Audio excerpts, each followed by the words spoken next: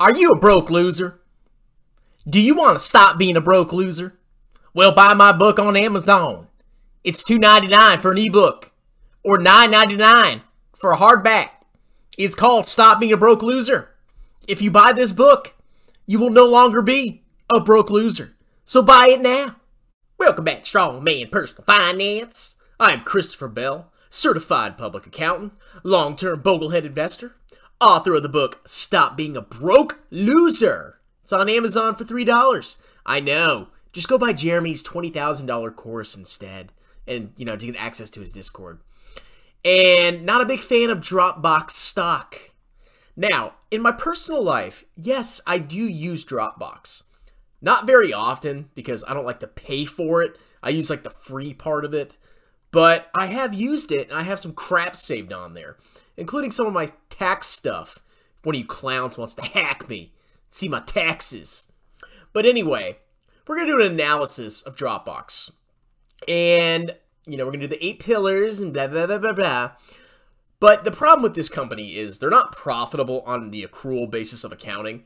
So the only way you can really do any kind of reasonable projections is by looking at free cash flow, which surprisingly they do have free cash flow, and they've had it pretty consistently over the last couple of years. And let's see. So I'll show you in the income statement what I'm talking about. Revenue growth has been pretty freaking good, okay? It's slowing down, which I'll show you, but it's been pretty good. So 2017 revenue was $514 million, and now in 2021 it's $2 billion. That's like a 4x growth right there. Now you may be like, oh my God, they're growing so fast. Well, if you go to Morningstar and you look, you go down to growth under key ratios, revenue year over year. So revenue grew by 40% in 2016, but as you can see, it's been dropping. The growth has been dropping consistently every freaking quarter or year or whatever. And that makes sense because you can't just grow forever, all right? It's possible that trend may change, but as of right now, I see decreasing growth.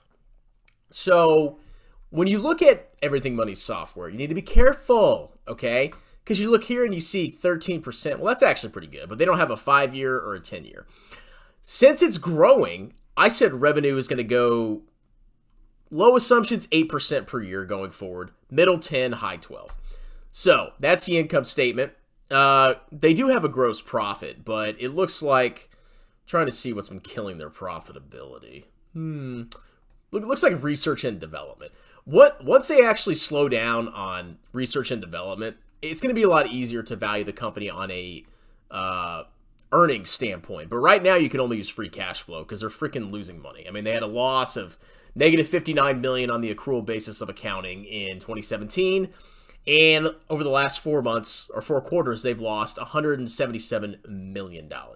So on the accounting basis, they're losing freaking money, okay? On the cash basis of accounting, it's actually a little bit better. They have positive and growing cash flows from operations. That's a good thing.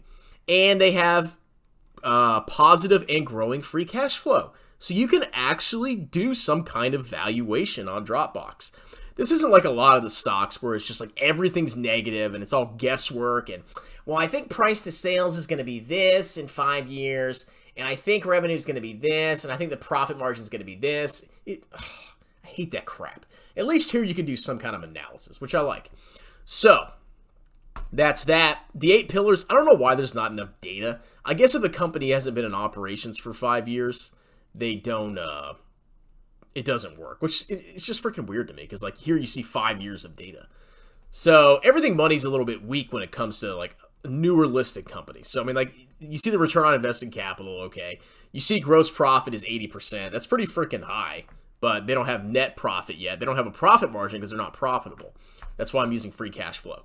So that brings us to the stock analyzer tool. So I showed you the revenue growth, 8, 10, and 12%.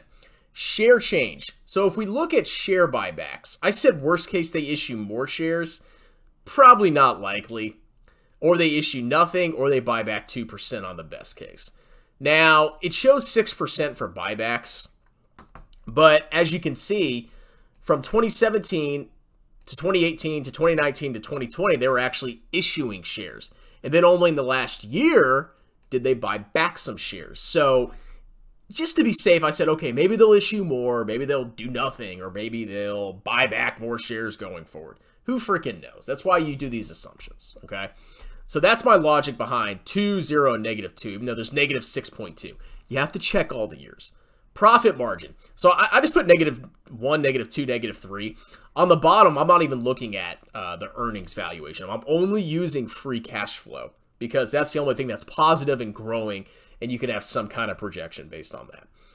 Free cash flow is a percentage of revenue. So over the last year, it says 28%. I put 23, 25, and 27.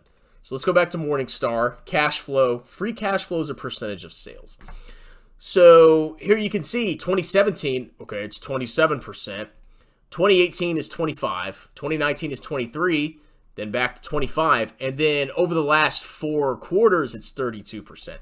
So it's kind of all over the place, but this range right here, this 23 to 27 range seems more reasonable to me because it was pretty consistent over the last 4 years. Who knows? It's always good to have different assumptions, okay? And you can always make your own assumptions, but I did 23, 25, and 27.